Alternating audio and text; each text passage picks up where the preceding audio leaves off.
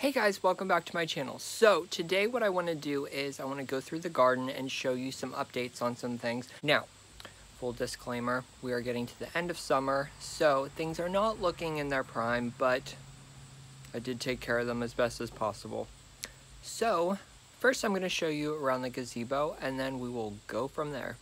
So this is the gazebo. It was put in last summer, and as you can tell, it is heavily landscaped around here.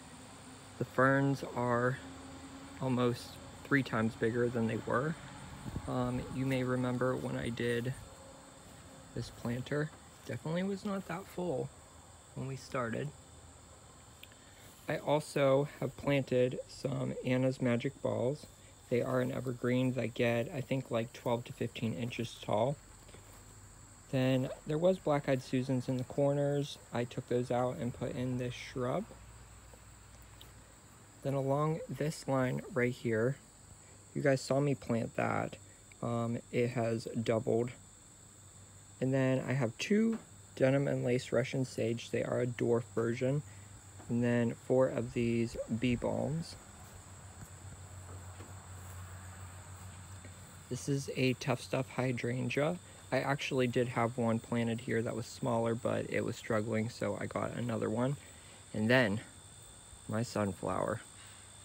1 of 10 came up, but look at it. Isn't it beautiful?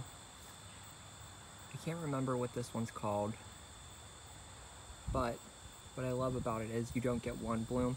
There's literally blooms everywhere that there's leaves coming off. Now, this garden back here, I actually did a transformation video and I never showed you. This is a swoop that I did behind the gazebo. I have wild berry heucheras. They are supposedly evergreen, so they will be there all winter long. I have 2 daylilies right there. Some Happy Star coneflowers. This is a bush clematis, Black-Eyed Susans. And then I put in this trellis, probably a month ago, and it is growing a honeysuckle up at which there is a bloom, very fragrant. It's called Sensation honeysuckle, so grow that one. So I like this area. The purple fountain grass got like 50 times bigger than it was. It's just now starting to put on its, what do you want to call them? Fountains. There's some more forming. I think I didn't put this in enough sun. I think that that's the problem, because you can already tell that it's going into shade, and it pretty much gets sun for about an hour and that's it. Black-Eyed Susans. Now, I had these the whole way around the gazebo and somehow they got massive this year, so that's why I took them out and replaced them with other things, because they were kind of crowding some things, which you will see in a little bit. The irises, oh my gosh, they're huge. This spot particularly is very, very wet. It holds on to water. I've been adding gypsum to break up the soil, but it's not working. However, I think these irises are sucking up most of that moisture. Then the Pinky Winky hydrangea tree is doing great, which surprises me because it's kind of on the border of that wet area. And this is a Pro Glam Beauty Berry. The leaves are usually dark, but this is a new one. It's a shrub. All these little white things are going to be purple berries. And then here's just a little update around the water fountain that needs cleaned. So everything's doing fairly well here. Now, as you can see, I put another one of those shrubs there, but see how this lavender is kind of leggy? The Black-Eyed Susans took up this whole area here. Like the whole area. So I feel like these were kind of shrouded. Actually, this one still is. So we'll chop it back and give it a chance next year. So this is the bed frame area. If you remember, I planted this on a very hot day and I was worried that the bush violets were not going to fill in. However, they did. This right here is one dahlia. Like, it is massive and it's still sending up shoots. Still going to bloom some more. The climbing roses went a little nuts, which that's okay. I can trim them back. I do see some buds forming on there too, so we're gonna get more roses. In this garden over here, the Japanese maple is doing fine. The grass is doing fine.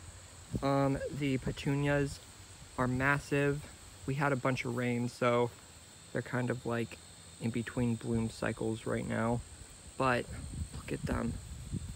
All I've been doing is fertilizing them once a week, and they are massive. I put 3 plants that were probably the size of this, like just these 2 branches in there, and they're that big. I really love these. Then Russian sage is doing good. Now, I'll show you something I've learned. This from here to there is in sun all day long. So these are looking especially good. I mean, they're flopped a little bit because, well, it's their first season. So then I started noticing that these are a little bit smaller, so I trimmed up some branches on the pine trees, and then I realized that I wasn't watering them enough. So they are missing leaves, but they'll bounce back eventually. Then around the wagon, everything's doing good. Everything's kind of blooming out, although I noticed that the salvia is still putting on some color. So that's exciting. So I'll just let all these things go to seed. Petunias are doing good up there. There's a weed there. The hydrangea's doing good. And then the Russian sage. It's kind of the same story here, where like most of them are in sun for a little bit, and then I forgot to water some. These petunias don't get as much sun as the other ones, so as you can see, there's a lot more green. However, they have been keeping up with blooming like the others. So I don't really sense a problem where I need to rotate them or anything. This is a hydrangea that I forgot to water, although there is some green in there still, so there's hope. The daisies are cut back.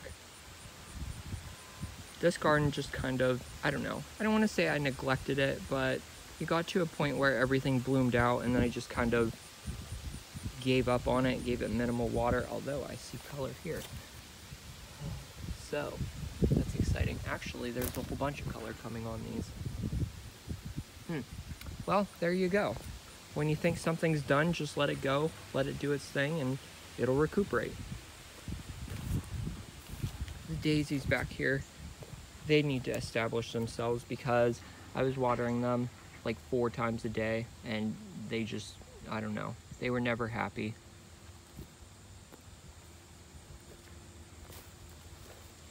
Then around here, the 9-bark is doing good. This right here, this brown mess, is some black-eyed Susans that I transplanted. They'll come back. So that is this strip.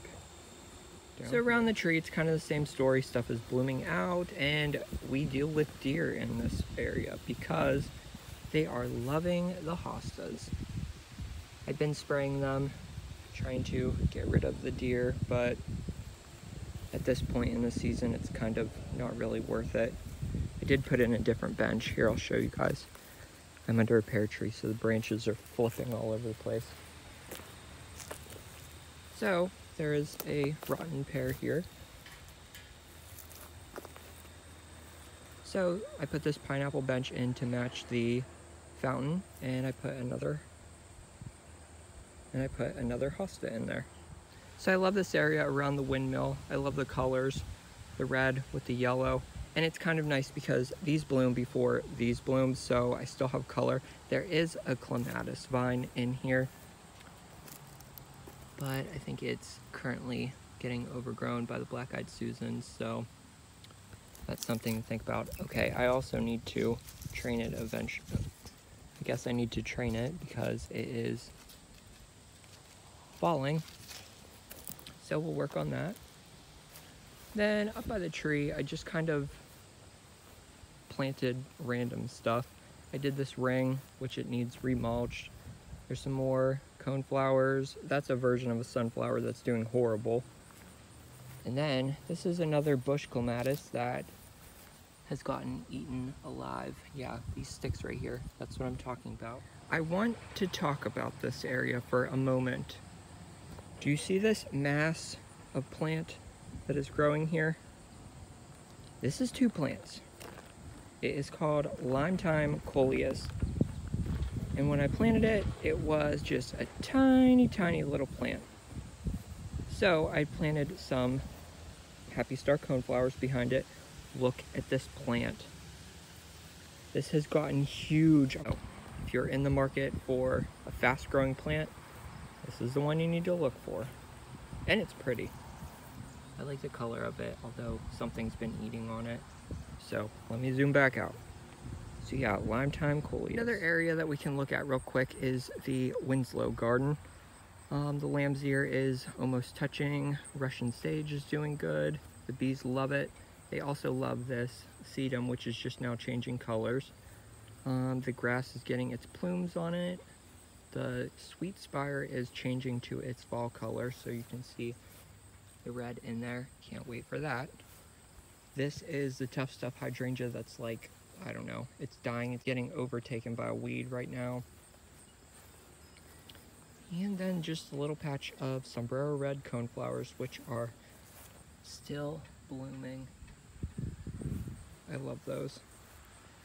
A mini sea holly, another version of Russian sage, which will be moved next year because they like full sun, and as you can see, compared to these ones, it is not doing the best. And the show off sugar baby forsythia. Last area to update you on is the crooked shed. I have Russian sage in each corner. It's a mini version, although mini is a bit of an understatement with this plant because this one is massive. It's at least 4x4 right now. I mean, it's beautiful. I love it, but I'm not sure what the deal is with these other ones. I guess there is some good soil over there. So it's doing beautiful. The limelight hydrangea tree is starting to change pink. So I guess I'm gonna have to start planting pink in the garden. Black-eyed Susans are starting to fizzle out. Another Russian sage, which this is weird. It's like tipped over and then it's starting to grow. Like, see how it's tipped like that? It's starting to grow all these new branches, which is kind of weird because we're getting really late into the season. The hellebore is there. The avens is done blooming. More Russian sage and more Black-eyed Susans. So this is another area that I have planted up by our garage door. These petunias are going nuts. I love them. You have to like tiptoe through them because the walking space is not very wide, but they are doing great. Then right in the corner of the house, this is like a really hard place to plant because it used to be gravel and dirt. So I have 2 more of the denim and lace Russian sage and a miscanthus grass. I think it's Huron Sunrise. Then I have some wild Black-eyed Susans that are just popping up under here, so I haven't been weeding. And more petunias, which I believe are fizzling out for the season. I don't know if I've ever showed you guys this area. This is a lamppost in the yard. Seahorse birdbath, wildberry heuchera, and I think it's either a Lo and Behold or an ice chip white butterfly bush. It's doing wonderful. It smells so good, but the leaves on this are like a minty color. They're not your typical green. Oh, and then over here, some stuff that I didn't plant yet. This whole like back area needs some work, so ignore the mess. So I have a hydrangea that's actually coming out next year. I have I forget what this is called. This is a fluffy arborvitae, and then this is another one of those Pearl Glam beauty berries. Then just walking around here, I have another coleus with some balloon flowers. It's mirrored on both sides. And that is pretty much the whole garden space. It's been a lot of fun planting stuff this year. It's been a learning experience. But I'm excited to see how things grow next year. And thank you guys so much for following along on this journey. I'm filming this video because I'm transforming the yard over to fall today, which is exciting and scary because it's 81 out right now. So wish me luck. I have lots of Pepsi and Gatorade out here. Alright, I'll see you guys in the next video. Bye.